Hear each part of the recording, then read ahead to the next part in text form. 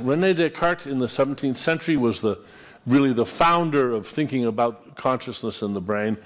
And his theory said there's actually two distinct substances. There's the mind, and then there's the brain.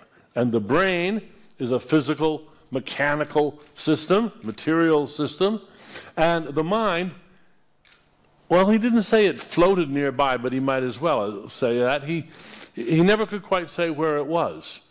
But what happens is that, here's his diagram, the light bounces off that arrow on the right into the man's eyes, which causes the nerves to jangle, which causes spinocerebral fluid to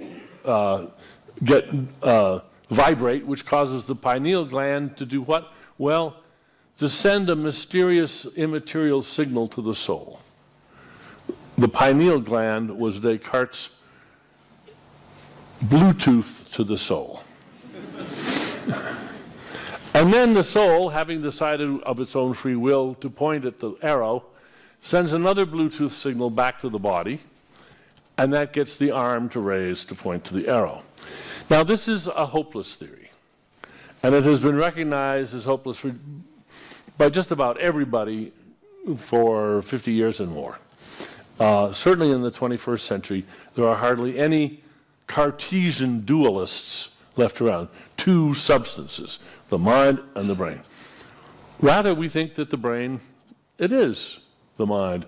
The mind is what the brain does. It's a material organ, just as your lungs and your heart are material organs, and we have to explain all the goings-on in the mind in terms of the interactions of those material parts, those 86 billion neurons that are attached to each other and sending all those signals.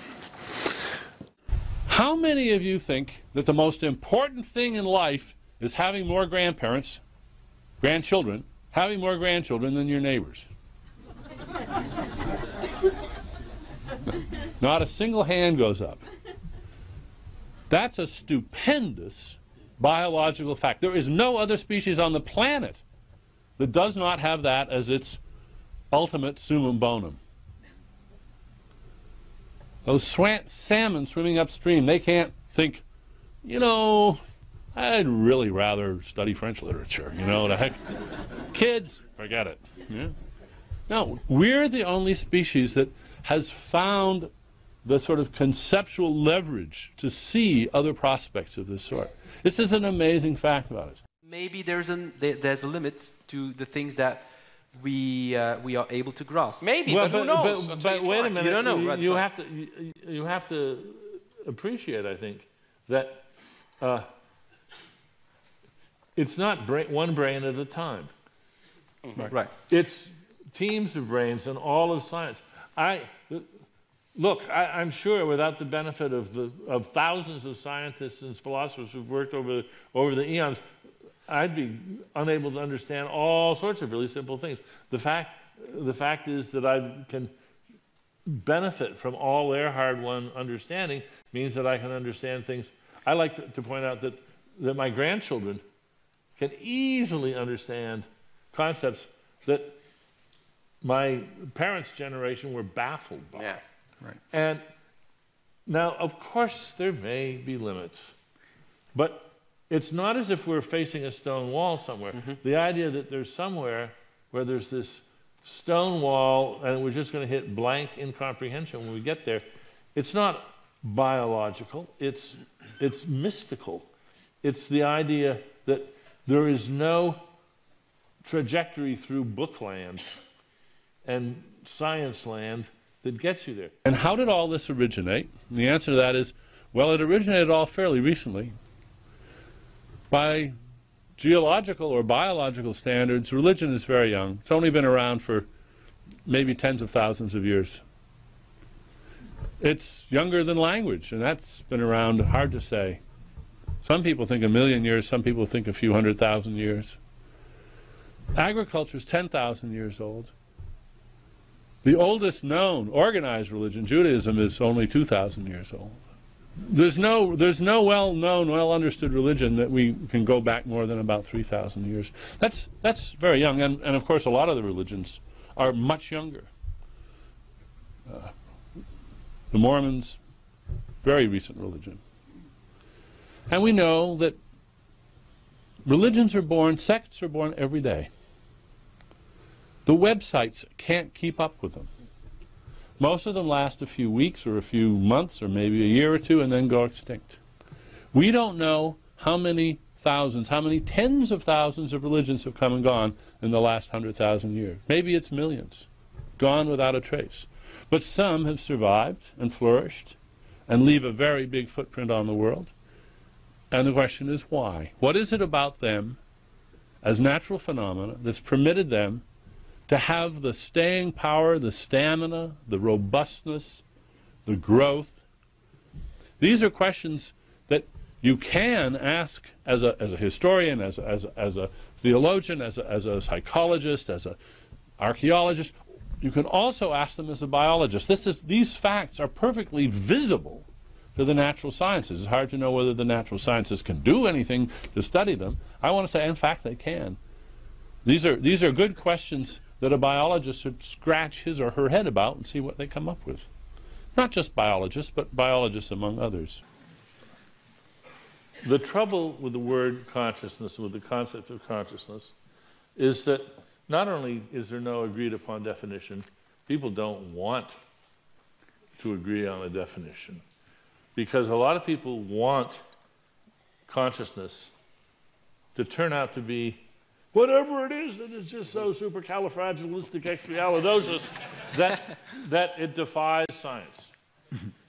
And anybody who puts forward a theory of consciousness which says, oh, and by the way, it's a biological phenomenon, it's, you know, it's very wonderful, but then so is reproduction, so is self-repair, so is blood clotting, so is metabolism. For a lot of people, if you take that view on consciousness, you know, I often put it, you know, it turns out that consciousness is not one big trick, it's a bag of tricks. And it's not something that sunders the universe into the things that have it and the things that don't. You know, and the question, gee, I wonder if starfish are conscious, or maybe mice, or maybe how about ants or cockroaches? And they think there's this magic dividing line somewhere, you know, between the oak tree and the human being where, bingo, the consciousness starts. I think that very idea, which is deeply ingrained in the thinking of many people who, as I say, think that consciousness divides the universe in two. You either got it or you don't. Right. The idea that suddenly the light goes on. And that idea is an artifact of bad imagining right there. And we have to get rid of that idea, and we have to get people to recognize, as long as you insist on that as a sort of a defining characteristic of consciousness, then you get your wish, we'll never have a theory of consciousness. But abandon that idea and start looking at what different kinds of consciousness, or so-called consciousness, or hemi-semi-demi consciousness. As soon as you start getting out of that essentialist mode and looking for the dividing line, then consciousness is a very real family of phenomena, not a single phenomenon, a family of phenomena. In other words, there are a lot of ideas, cultural ideas, items of culture, that hijack our brains, that enter our brains and then reproduce, make more copies. We rehearse them over and over and over again. We think about them, say them again, reflect on them, and then we pass them on to our neighbor. Some ideas do this better than others. They have offspring, that have offspring, that have offspring. This gives us a different perspective on human culture and on human religion. Somebody wrote me the other day saying, well, I've looked at your book now, and I think what you're really talking about in every case, you're talking about social thinking, you're talking about persuading others. It's very much interpersonal. And I wrote back and said, yes, and in fact I should have stressed that more. All really serious thinking is interpersonal, I think. I think that's, in fact, one of the keys to how we think is by challenging each other with our ideas. Lovely case in point, Andrew Wiles proved Fermat's last theorem a few years back, but nobody could be sure, even Wiles himself couldn't be sure he'd done it until his peers, his colleagues in mathematics, who would dearly love to have the honor of having proved Fermat's last theorem themselves, until they had signed off and said, darn it, yes, he's got it, congratulations. This competitive opponent process between people is actually one of the key intuition pumps or the key thinking tools all on its own. And so this is a book very much about how to persuade others and yourself about difficult matters. There are also tools of discovery. By exploring these vignettes, you encounter either problems that you hadn't anticipated or sometimes opportunities that you would not otherwise notice. And they hold our attention. You can just refer back to them, and at least they give you a focus on a topic that's very useful. Is the Lee Smolin theory about universes too. We're going to do it again until we get it right.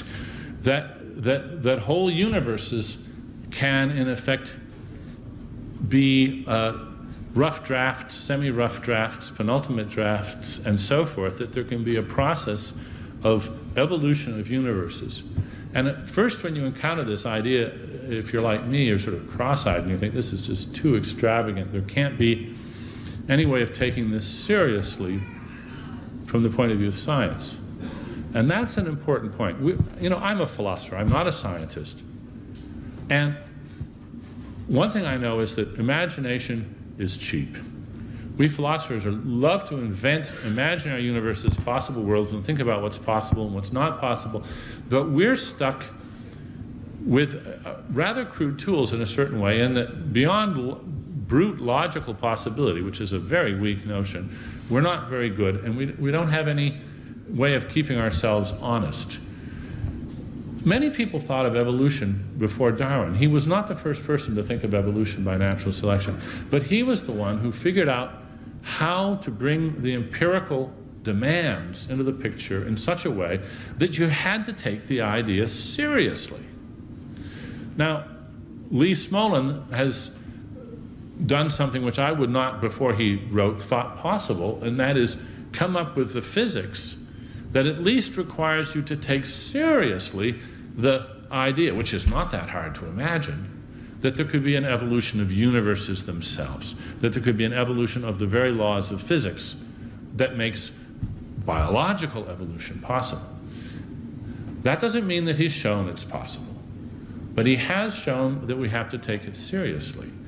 And that's where you can't do that if you're just a philosopher. That's one of the limitations of our trade, is that we don't have the leverage to sort out the imaginable into those things that are imaginable and also that should be taken seriously. For that, you need to make the game harder. You need to do some serious work so that people have to say, yeah, okay, that's a possibility we have to take seriously. Let's go back 10,000 years to the dawn of agriculture. At that point, human beings around the world were beginning to domesticate animals and plants, of course. And at that point, our species, Homo sapiens, and these are, of course, entirely modern Homo sapiens, at that point, 10,000 years ago, if you put them on one side of a balance scale, together with their pets and livestock, all the domesticated vertebrates on one side, including us, and you put all the rest of the terrestrial vertebrates on the other side, animals, not the insects, not the worms, not the fish. He calculated that at that time, 10,000 years ago, we and our livestock accounted for a fraction of 1% by weight of the terrestrial vertebrate biomass. What do you think the percentage is today? Any guesses? 10%. Over 50. 99, are you kidding? No, it's 98. It is 98. We human beings have engulfed the planet. This is one of the most astonishing biological phenomena that has ever happened. And here's what Paul said about this. Over billions of years on a unique sphere, chance has painted a thin covering of life, complex, improbable, wonderful, and fragile. Suddenly, we humans have grown in population, technology, and intelligence to a position of terrible power. We now wield the paintbrush. I've highlighted the technology and intelligence because those are the thinking tools. The only difference between us and our ancestors of 100,000 years ago is the thinking tools. We got the same genes, we got pretty much the same digestive systems, the same muscles, the thinking tools, the same brains. The thinking tools have changed us and made all of this power possible. It is the source of our power, which raises a sort of chicken-egg problem. Did evolved tools make us smarter, or did we evolve to become smart enough to make tools? And like all good chicken and egg questions, the answer is yes. It's a co-evolutionary bootstrapping process where you have a little evolution, makes us smarter, and then we can be smarter about making tools. We can become self-conscious about the tools we make. Our ancestors weren't self-conscious. They didn't invent words. They didn't coin words. They just found themselves using words, and it made them smarter. Suppose you were out in the meadow and you see an ant that's climbing up a blade of grass. Climbs and climbs. If it falls, it climbs again. Climbs and climbs until it gets to the very top of that blade of grass. Sort of like Sisyphus rolling his rock. It keeps climbing up. You think, what is this ant doing? What benefit accrues to the ant? If you ask yourself that question, turns out you're asking the wrong question. No benefit accrues to the ant at all. Well, then what is this colossal expenditure of energy for? Is it just a fluke? Yeah, it's just a fluke. It's a brain fluke, a lancet fluke. It's a small parasite, brainworm if you like, has climbed into the ant's brain and lodged there and is now driving it like an all-terrain vehicle up a blade of grass because it, the fluke, has to get into the belly of a sheep or a cow to continue its life cycle. That's pretty spooky. It's not an isolated case. There are, in fact, many parasites that manipulate their hosts. These are sort of spooky cases where we have a sort of hijacker, a parasite that infects the brain of a host and induces suicidal behavior. Behavior which has no benefit at all to the genetic fitness of the host. And you might ask yourself the question, gosh, does anything like that happen in us? Pretty spooky. Well, I'd like to remind you that the Arabic word Islam means submission. It means surrender of self-interest to the will of Allah. What are these? These are ideas to die for.